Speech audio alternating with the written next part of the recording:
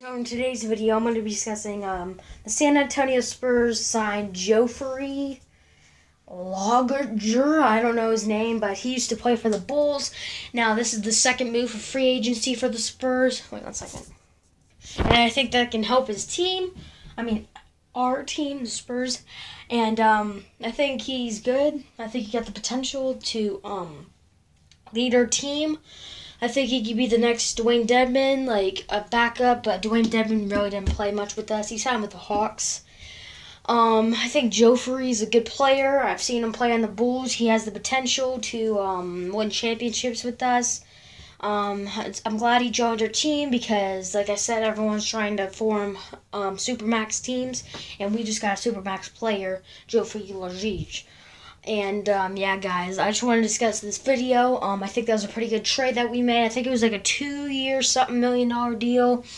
And, honestly think that's going to be good for Spurs because we have a lot of old players that are going to retire. And we need some, players that can be, like, sponsors for them. And, yeah, guys, I think Joffrey, Kawhi, Aldridge, Rudy Gay, Pau Gasol, Parker, Ginobili, and Patty Mills are going to be good with each other. I think they'd be a good impact, but I don't know if Aldridge is going to leave or not. I'm going to be doing a new video after this. And, yeah, guys, I think Joffrey will help our team.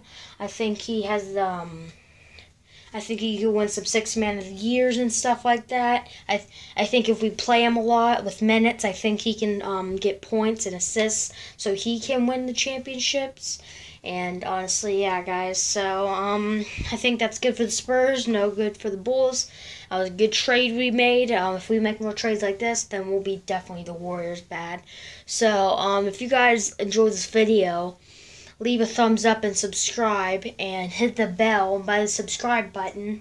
That will keep you updated to my videos when I upload them, and NBA trade talks. So yeah, guys, put in the comment section what video I should do after all the ones I say I do, and the back like the past videos.